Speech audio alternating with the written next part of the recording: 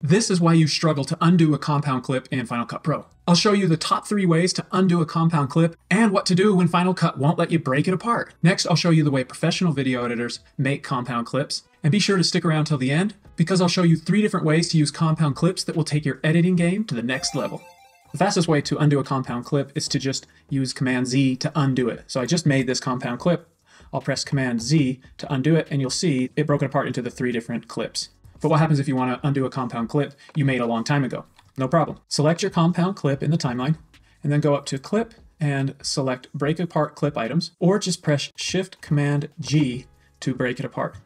And you'll see that compound clip has now been busted apart into the 3 different clips. But what happens if you don't have that option? If you go up to Clip and then try to select Break Apart Clip Items, it's grayed out. I can't select it. What do? That's because the compound clip that you've selected has been retimed, and it can't break it apart if it's been retimed. So select your clip, press Command R to bring up the retime editor, then click on this button right here and select normal. It'll put it back to normal speed, and now with the compound clip selected, I can go up to Clip and select Break Apart Clip Items, or use the keyboard shortcut Shift Command G.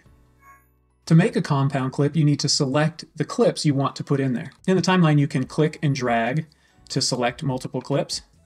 You can also select your first clip and then hold down Shift and select all the clips in between. You can also hold down Command and select different clips that you want to include in your compound clip. But the fastest way I found is just to click and drag to select your clips. Then go to File and select New Compound Clip, or right-click on it and select New Compound Clip, or even faster, press Option G. Give your compound clip a name, select the event where you want to save the compound clip, and then click OK. And now we have a compound clip. And you can tell it's a compound clip because it's gray and it has this compound clip icon in the upper left corner. You can also make a compound clip right in the browser. So I have these 3 clips here of some airplanes and boats.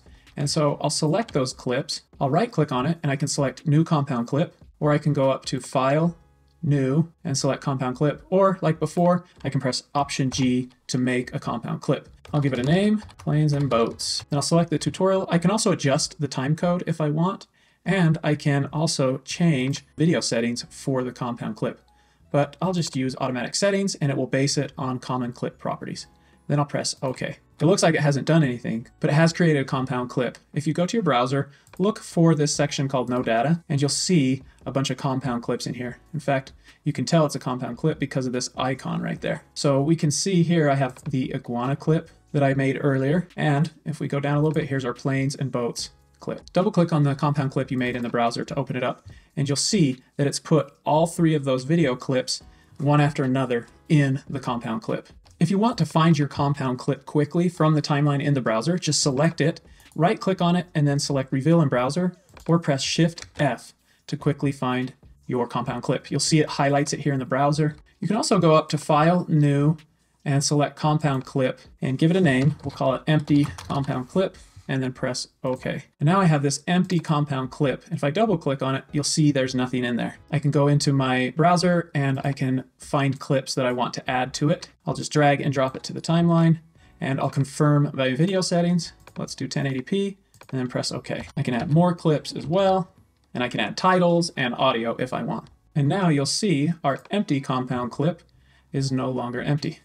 Okay, to edit a compound clip, select it, go up to Clip, and select Open Clip, or click on the compound clip icon, or just simply double click anywhere on your compound clip. And you'll see it opens it up in its own little timeline. And that's a great way to think about compound clips. They're like mini little timelines inside your big timeline. Now I can edit my clips in here. I can adjust my volume on my music, and I can add effects to the video. I can change the timing and move things around as well. When I'm ready to go back to my main timeline, I can click this left arrow, and it will take me back to the main timeline, and I'll see the changes made on my compound clip. I can also click and hold on one of these arrows, and I can select where I want to go. I can go back to my compound clip project or my voiceover project. This is called the timeline history, and I can quickly navigate by clicking and holding on these arrows. I can also go up to View and select timeline history back or forward, and I can also use Command left bracket to go back in timeline history, or Command right bracket to go forward in timeline history. In a compound clip, you'll notice the boundaries. Here's the beginning of the compound clip and the end. Anything on this side here that's kind of grayed out, we will not see in your video. And the same for the beginning. So if you want this part to be included in your compound clip, you'll need to go back to the timeline and then click and drag on the end of your compound clip or the beginning to extend it or to shorten it. Oh man, compound clips are so helpful. If this video has been helpful, will you please let me know by giving it a thumbs up? I really appreciate it. In just a second, I'm going to show you 3 advanced ways to use compound clips. But first, we got to understand this parent-child relationship between compound clips. So compound clips have this parent-child relationship. When you create a compound clip, Final Cut Pro automatically puts it in the browser here, and that becomes the parent compound clip.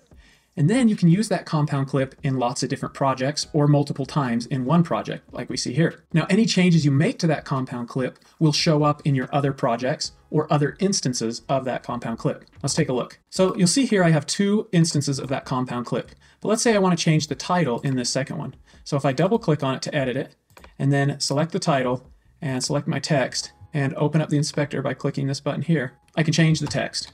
Now, if we go back to my main project, you'll see the text changed, but it also changed here. How can I change the compound clip without changing it everywhere else? In your timeline, select the compound clip, and then go up to Clip and select Reference New Parent Clip. You'll see that it created a copy of that compound clip, and now this compound clip in my timeline is referenced or connected to that new parent clip.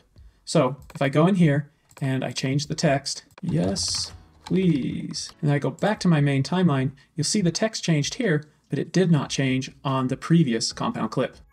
All right, here's a really clever way to use compound clip. I have this footage of some hikers, and I want to zoom in on the hikers over the course of all 3, but I don't want to add Ken Burns to each effect. So I'll select all 3, and I'll turn them into a compound clip, right-click in the viewer, and select Crop, and then select Ken Burns, and then press Done. So now I'm zooming in over all 3 clips.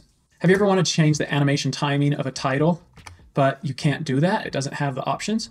No problem. Select your title, turn it into a compound clip, and now go to where the animation ends, right about there, and press Command B to split the clip. Select the first part of the compound clip, and press Command R, and now you can speed it up by clicking and dragging to the left, or make it longer or slower to the right. I want to speed this up a little bit, so we'll go to 160%, then I'll click and drag that to line up with the compound clip where I cut it. And now the animation happens faster, but it still looks like a professional title. Okay, I have 2 clips here, and if I double click on the transition, you can see that I don't have any media left here or here. This is where the camera stopped recording, and this is where they started recording. And I'll press Escape. I want to add a transition here, but when I try to drag a transition on there, I get this error. There's no media to make the transition. Final Cut needs a little bit of media on each side to make that transition. I can click Create Transition, but then it does a ripple edit and it changes the timing. So if I don't want to ripple edit, what I can do is select both clips, turn them into a compound clip with Option G, and then move my playhead to where it changes, right there, and I'll press Command B to split the compound clip into 2 compound clips. Now I can add that transition in between and it doesn't do the ripple edit. It keeps the timing exactly as is, and then I can use a transition. Compound clips are perfect for combining different types of clips together into one, but sometimes you might need to separate clips. There are 4 easy ways to separate clips in Final Cut Pro. Check it out.